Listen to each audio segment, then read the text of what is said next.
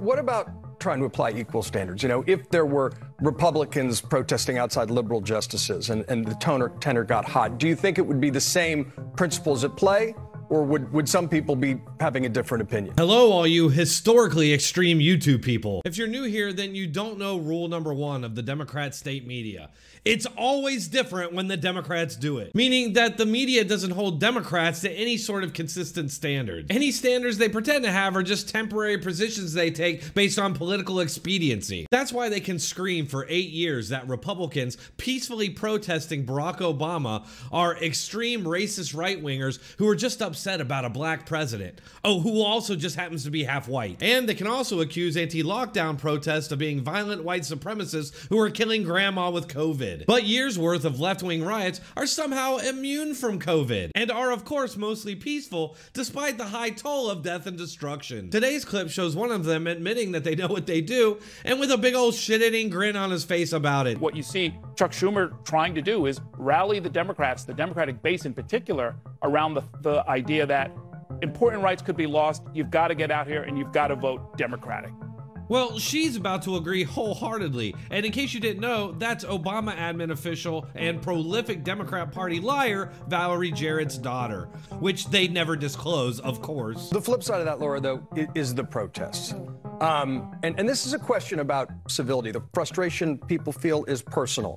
But where's the line? Obviously, what we see, the apparent arson at an anti-abortion nonprofit in Wisconsin is over the line. Violence is always over the line. And please, show me where it says that protests are supposed to be polite and peaceful, because I can show you that outraged citizens are the ones who have made America what she is and led to any major milestones. Now, we're about to see this guy admit that the media will never treat a Republican protest like this in the same way, but first give me 30 seconds to tell you about this free coin offer from Noble Gold. All right, folks, now it's time to set goals for the next cycle of inflation. This way, you're always moving forward and growing, making money, not losing it. Just imagine having more freedom and having more fun. Start a gold IRA with Noble Gold right now and fight inflation. And this month, for every IRA above 20K, you'll get an incredible 3-ounce silver American Virtue coin, completely free as a thank you. You can't go wrong with Noble Gold. Call 877-646-5347 right now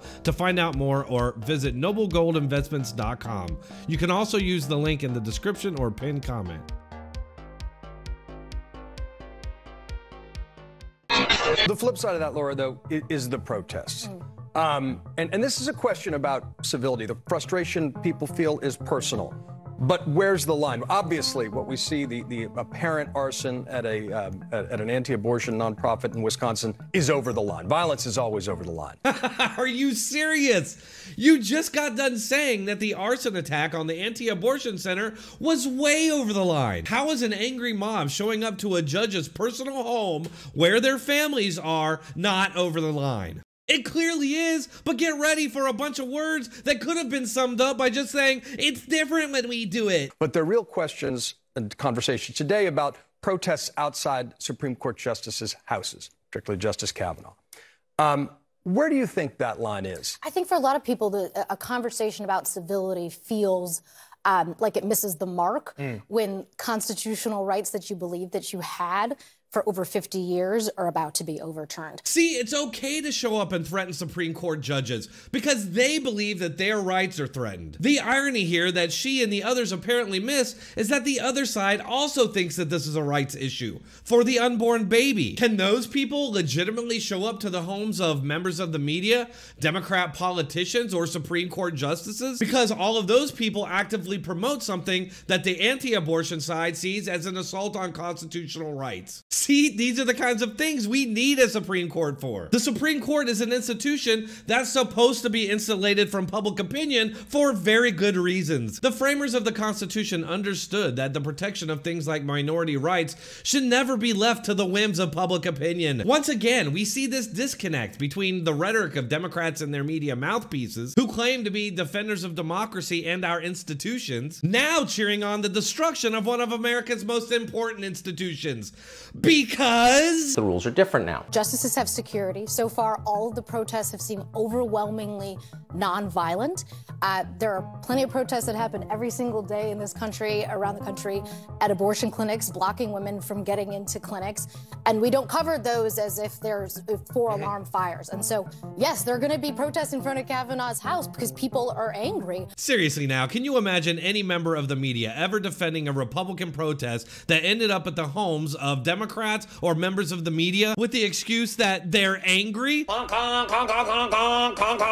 The entire point here is to be threatening and to coerce these judges into changing their rulings, which again then delegitimizes the Supreme Court as an institution, thereby destroying it. What about trying to apply equal standards? You know, if there were Republicans protesting outside liberal justices and the tenor got hot, do you think it would be the same principles at play?